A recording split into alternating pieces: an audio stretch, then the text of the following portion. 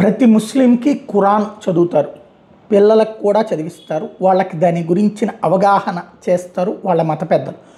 ప్రతి క్రైస్తవుడికి బైబిల్ నేర్పుతారు, చిన్నప్పటి నుంచి బైబిల్కి సంబంధించినటువంటి బోధనలు అందులో ఉన్నటువంటి సూక్తులు చదివిస్తున్నారు వాళ్ళ తల్లిదండ్రులు. బట్ హిందువులకి మాత్రం రామాయణ భాగవత భగవద్గీతలు చదవలేదు, వాళ్ళకి అసలు చదివించరు. గుడికి వెళ్ళినప్పుడు దండం పెట్టుకో అని అక్కడ ఏంటమ్మా దేవుడి గురించి అని అడిగితే నువ్వు పెద్దోడు అయిపోయావరా అని రోడ్డు కొట్టడమో, లేకపోతే ఏం లేదు దండం పెట్టుకుంటే మంచి జరుగుతుందని మొక్క తప్పించి మనం ఇంకోటి చెప్పట్లేదు.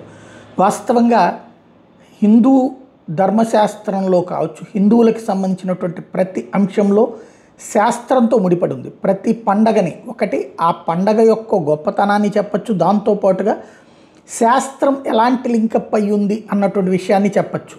అలా చెబితే యువతరానికి మరింతగా అర్థమవుతుంది. ఒక్కసారి చమకాలకు సంబంధించి ఒక వ్యక్తి ఎంత చక్కగా దాంట్లో ఉన్నటువంటి సైన్స్ని, ఎంత మ్యాథ్స్ ఎంత బాగుందో ఒక్కసారి విందాం.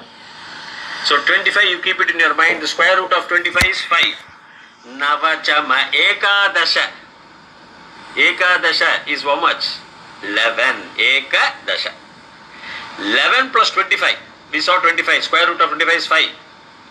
So 25 plus 11 is how much? 36.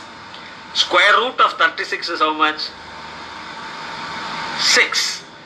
So Navachama ekadasha cha me trayodasha cha me trayodasha cha me trayodasha is how much? 13. So now you can calculate.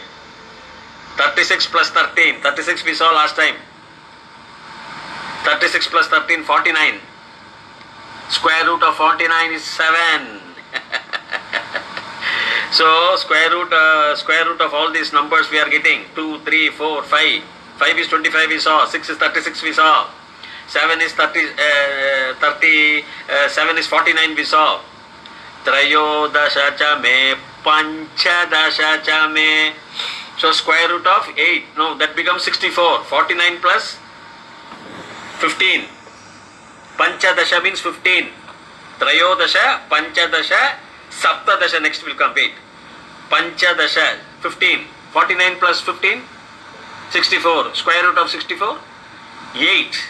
So, Trayodasha, Panchadasha, cha, Saptadasha. Saptadasha cha me. I want that Saptadasha also is saying me, to me.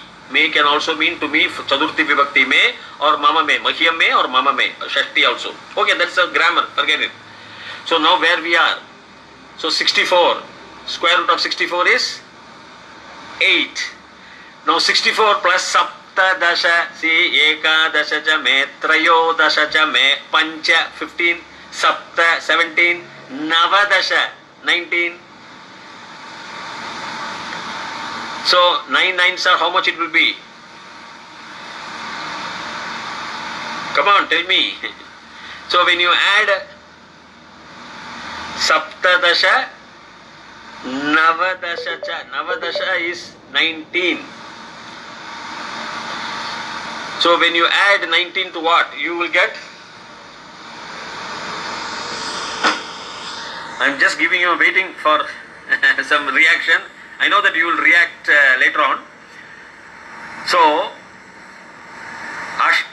you got Saptadasha. Now Saptadasha plus Navadasha will come. So Saptadasha, Panchadasha we finished. Saptadasha. So 64 plus 17 is how much? 81. So 81 square root is 9. Correct? Then Navadasha. Saptadasha, then Navadasha. Navadasha is 19. So 19 plus 81 is 100. So 100 square root is 10. So 9, 10. Likewise. ఇక్కడ విషయం ఏంటంటే ఇవాళ శాస్త్రవేత్తలందరూ లెక్కలు కట్టేటటువంటి ఏడాదికి ఏ రోజు ఏదొస్తుంది అన్నటువంటిది. మన పురాణాల సంగతి చూస్తే మన ఏదైతే ప్రామాణికంగా తీసుకునేటటువంటి ప్రతి ఏడాది ఉగాదికి పంచాంగం ఎన్ని సంవత్సరాలది ముందుది చెప్తున్నది పక్కన పెడదాం. ఎన్ని సంవత్సరాల తర్వాత ఏ రోజున అమావాస్య వస్తుంది, ఏ రోజు పౌర్ణమి వస్తుంది, ఏ రోజున గ్రహణం వస్తుంది, ఇవన్నీ ఎలా లెక్కలు కడుతున్నారు అంటే అంత శాస్త్రంలో ముడిపడి ఉంది, సైన్స్ ముడిపడి ఉంది. ఇటు శాస్త్రం యొక్క ప్రాధాన్యం, సైన్స్ యొక్క ప్రాధాన్యాన్ని రెండింటినీ కలిపి చెప్పగలిగితే హిందూ యువతలో చైతన్యం వస్తుంది, దాని పట్ల అవగాహన పెంచుకుంటారు. ఇది భవిష్యత్ తరాలకు ఉపయోగపడుతుంది.